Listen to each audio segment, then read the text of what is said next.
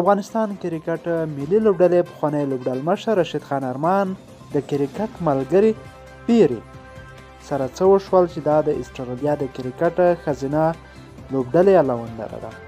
ملګرو همدغه ویډیو تر پایه سره وګورئ او د پیري په اړه به معلومات درکړم.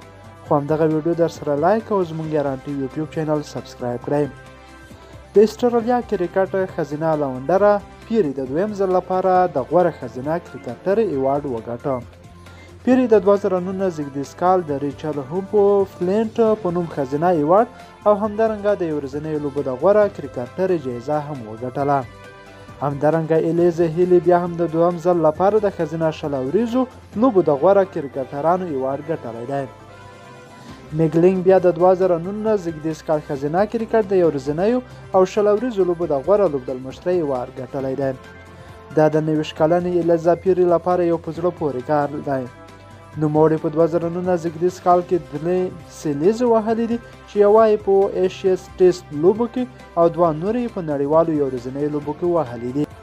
پيري په روان کال کې 21 یو ورځنۍ ویکټې اخیستې چې تر ټولو ښه توپ اچونه یې د 22 منډو په مقابل کې 7 ویکټې دي چې په ټول کرکټ کې 4م ځای لري. همدارنګه پيري لومړی کرکټره شوه چې په نړیوالو شل اوریزو لوبو کې 100 ویکټې او 1000 منډې پوره کړې چې تر اوسه نه کوم نارینه کرکټر او نه هم ښځینه کرکټر په دې ریکارډ جوړولو توانېدلی دی. پيري په 3 کالونو کې دویم ځل دی چې د هیمو فلینټ ایوارډ ګټي.